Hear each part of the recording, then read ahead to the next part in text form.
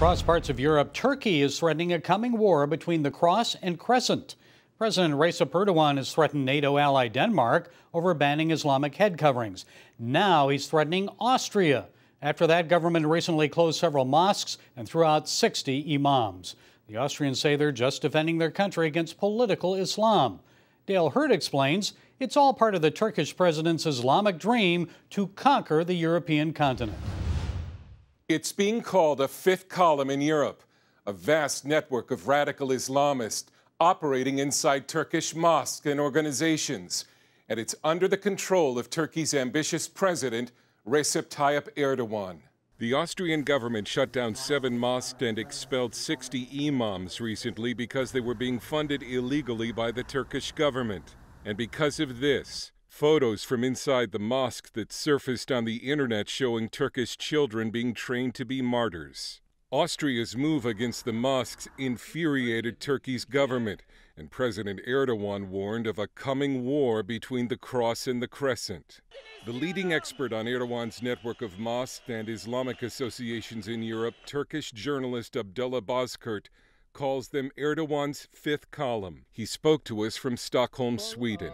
What we have been seeing in the last couple of years, an increased activity on the part of the Turkish government to turn the mosques that were financed by the Turkish community or by the Turkish government, or imams deployed directly from Turkey to serve as sort of political operatives. Bozkurt says several Islamic and charitable organizations run by the Turkish government are fronts for political activity. This is not Turkey, it's Germany.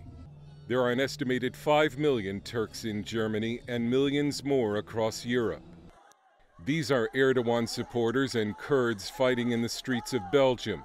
Bozkurt warns Erdogan's network is a proxy force that can cause social unrest on the streets of Europe and keep Muslims in line. This is first and foremost a threat to the Muslims actually living in Europe and other countries, because anybody who is not subscribing to this ideology of Erdogan government are deemed as a threat, traitor, not patriotic, and terrorist, or not even Muslim infidels. Bozkurt calls Erdogan's fifth column a strong card he can play if he needs to strike back at Europe.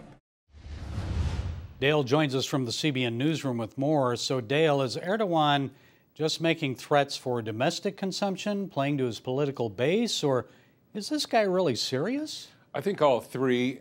He is somewhat limited as to what he can do in Europe. He can't break the law or he gets ejected, as we saw in Austria. He wants a ready pool of protesters if he doesn't feel like the Europeans are treating him well, or if Islam is being disrespected.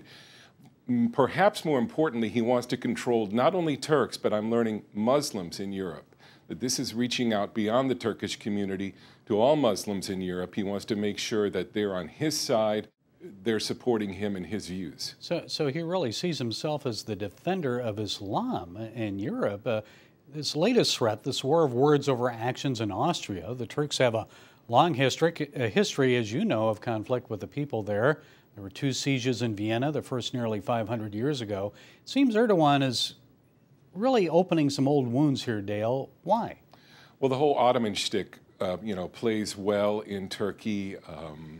There's been a resurgence in Ottoman-style patriotism and religious fundamentalism. I think they overall view Europe as a pushover, as passive. I think what happened in Austria was a big shock. I think it took them by surprise. I don't think they were expecting that. Germany has the largest Turkish population of any country outside of Turkey. Maybe, as you said, as many as 5 million Turks live there. So how concerned are the German people about Erdogan? Honestly, I don't think concerned enough. I think Germany especially is still trying to think happy thoughts about Turkey. The Turks in Germany are an important part of their economy, and they're used to having the Turks there. So, I don't think they get it. I think Europe is going to start to get it because I think this is going to get worse and worse. Well, as you know, Turkey is still holding American pastor Andrew Brunson in prison on false charges of espionage against the government. I know the U.S. Senate has tied the sale of about 100 U.S. F-35 fighter jets to Turkey to Brunson's release. So what are the chances he'll be home soon? You know, I don't have any inside intel on his situation, but Turkey arrested over 70,000 people after the coup. A number of lawyers, journalists, professionals are in jail. Jail is the weapon they're using now. I think the U.S. is going to have to hurt Turkey really hard, harder than this aircraft sale, I think, but also give Erdogan some way to save face. I think those two things will be the key to getting the pastor home. Okay, Dale Hurd, CBN News senior international correspondent. Thanks so much for your excellent reporting and analysis. Thank you, Gary.